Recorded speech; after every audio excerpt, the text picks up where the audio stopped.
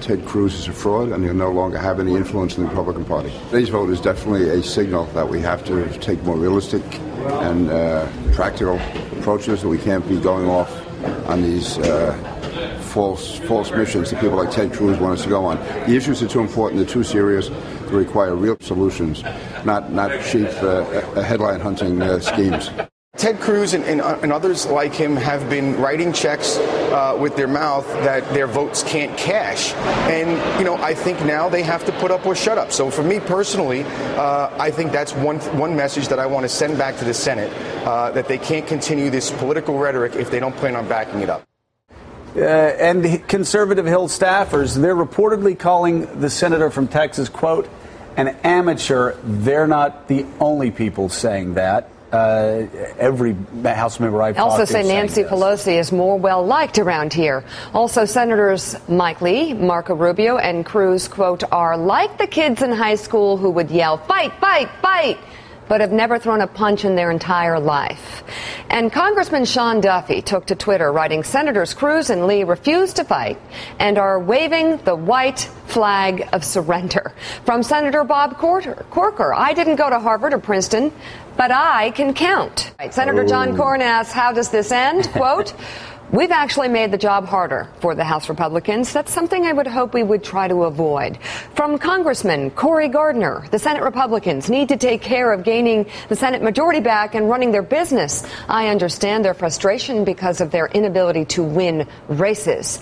And Paul Ryan. It's pretty palpable in our conference, I would say, Ryan told Politico. You mean about how they're saying we're not going to fight and back at you, we're not going to fight, but forget about what we said earlier? Yeah, there's a bit of frustration.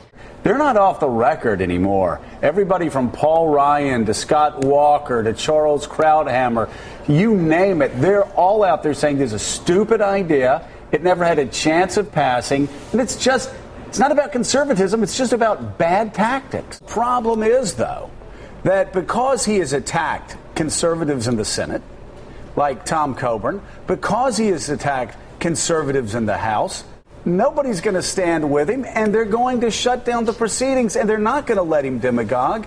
And the level of resentment among conservatives on Capitol Hill that have had these guys for 3 months run 30-second commercials in their district so they can raise money for their political organization, and they can get mailing list names for possible presidential runs, to then hold a press conference yesterday and go, you know what, it's not worth a government shutdown. And really, as Ted Cruz said, we never really thought this was going to work. We're going to need a couple more elections before we can do this.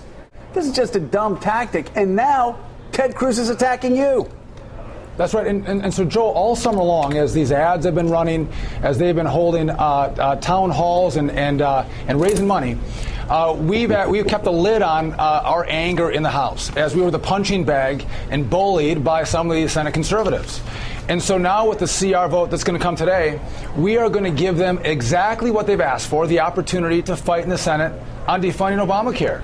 And you saw us explode with anger publicly when they stood up and started waving the white flag, saying, listen, we're not going to fight here.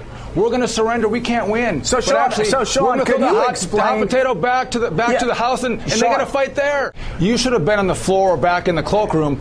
There was so much anger, so much frustration, because, again, we've been abused by these guys for so long. And what I see happening now is people coming out and calling them out for the hypocrisy of these big, tough conservatives who know how to fight, but will never get in the ring. Yeah, listen, they can hold a filibuster in the Senate if they want, but they can't hold the Senate conservatives together. And they keep trying to put this fight in the House. They can hold the Senate and have this fight as long as they want, but they're not willing to do it. But, Joe, I wish, part of your shutdown caucus in the 90s, you had burned that playbook and you hadn't given it to Ted Cruz. We would all be fine. Everybody has seen this coming on the conservative side, and the Republicans have known there is no way. What Harvard and Princeton grad Ted Cruz just figured out is we don't have 51 votes. If we shut the government down, we are not on the side of Americans. When Republicans run into the street, despite the fact that there's a flashing red light, they're going to get hit by the cars and killed. So this is stupid politically. This is stupid at a policy level because, as the great Charles Krauthammer said, it has no chance of succeeding. So they're going to fail. And now we are going to let our party run into moving traffic against a red light. I understand why John Boehner is doing what he's doing tomorrow. He really has no choice.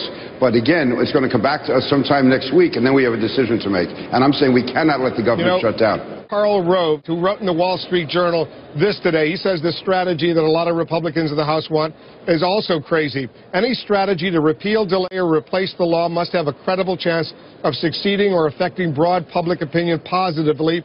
The defunding strategy doesn't. Going down that road would strengthen the president while alienating independents. It is an ill-conceived tactic, and Republicans should reject it. We've had these conservatives in the Senate who have been throwing bombs at Peter King and I in the House, asking for a defunding of Obamacare funding package. So what we're doing now is giving them the fight. Wolf, if the Senate sends us a package back that fully funds Obamacare because Senate conservatives have failed in their mission to hold the Senate, then we're going to have a conversation about how we move forward. I'm not one who believes we shut the government down. How will you vote if that happens? If anything good comes from all of this, when Ted Cruz and Rand Paul and Mike Lee fail in the Senate next week, maybe finally we Republicans will have ended their influence. We as House Republicans should stop letting Ted Cruz set our agenda for us. He should stay in the Senate. He should keep quiet. If he can deliver on this, fine. If he can't, then he should keep quiet from now on. You worried about the political fallout, though? John McCain, a member of your own party, says this is going to damage Republicans. Well, I think when you have Senator Cruz and others constantly going out there on every show imaginable and running ads that we can defund Obamacare, I think that hurts the Republican Party. And I think this is an opportunity to maybe start putting an end to that. GOP Senator Bob Corker calls it, quote, a tactic that will fail and weaken our position. Senator Richard Burr said it was one of the dumbest ideas I've ever heard of. Congressman Tom Cole calls it a temper tantrum. Republican leadership, Speaker Boehner and the others well know it's not going to happen.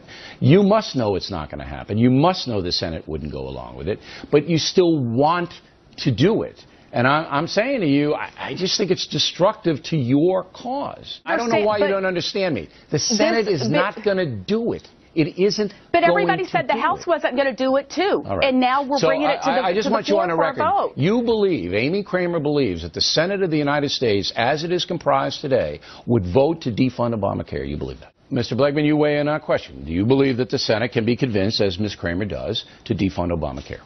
No, and here's why, Bill. I deal with things not as I wish them to be, but as they are. And you correctly point out, yes, the Republicans control the House, and they can vote 80 times to defund Obamacare. The Senate will stop them. And do you think the president is going to give up? Just wave the white flag on his signature legislation? Veto, even if it did pass, Ms. Kramer, absolutely he'd veto. Not. Right. So, but we have to deal with the hand that we're dealt and not the hand that we wish we had, because we don't have it. Well, I don't know what I have to do or Karl Rove has to do or Brad Blakeman has to do to tell you not going to happen. It's not going to happen. It's never going to happen. They can try to make it happen. The American people are getting wise now, Bill.